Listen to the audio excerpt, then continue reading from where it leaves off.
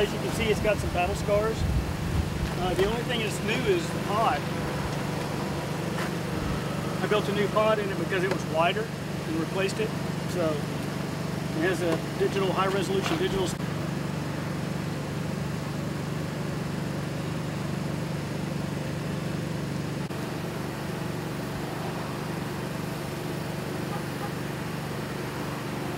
Say when. Yep. Review these as quickly as possible to see if there's any anomalies that are obvious. Then we take them back and review them even more closely on our desktop computer. So.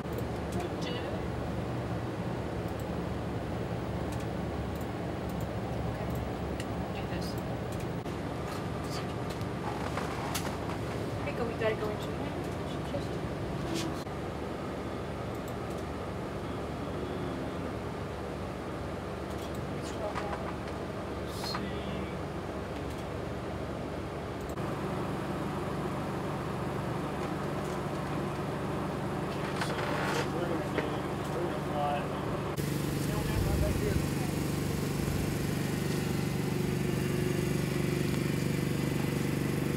Okay, we're good to go. autopilot mount. Autopilot mount. Servos check. Linkage check. Motor mount. Motor mount check. Propeller. Propeller is good, no cracks. Antenna is tight. Pressure tube, standby, is clear and attached. Connectors, good. Artificial horizon. Standby, up, down, right, left. Voltages. 10.33. Okay, hit that one. Go ahead and reset it. Reset altimeter. Okay. Set. Altitude reading 0. Control surfaces. Control surfaces, left, right, up, down, check. Throttle. Stand by flow. That was clear prop?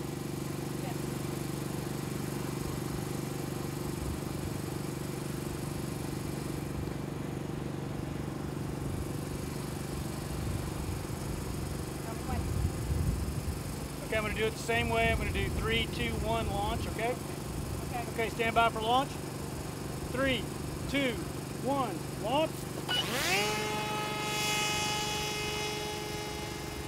Hot straight through.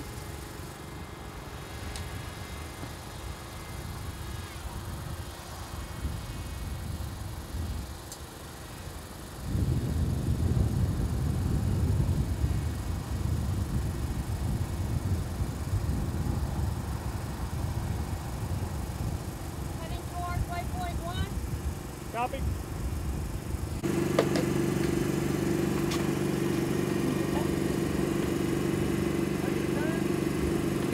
Making the turn at waypoint 1.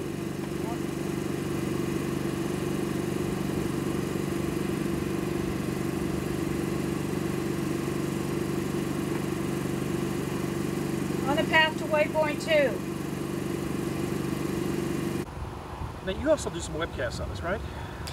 Yes, we've done webcasts for a very long time with suasnews.com, and we have sort of tried to portray some of the legal things that are going on with the Federal Aviation Administration.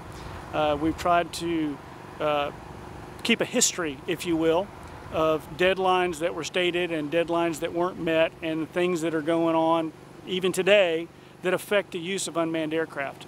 They're saying now, 2015, they're trying to mandate that they have some rules on the ground, but you don't think it's going to make it either? Well, we've been told that, yes, 2015 is the mandate from Congress, but even the National Transportation Safety Board came out just recently and said that that goal is not attainable.